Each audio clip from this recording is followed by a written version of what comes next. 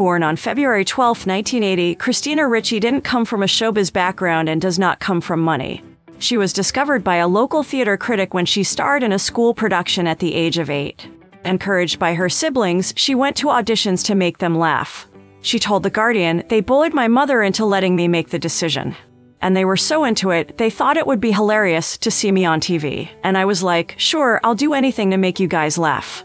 She made her film debut at the age of 10 in Mermaids and gained recognition in films like The Addams Family and Casper.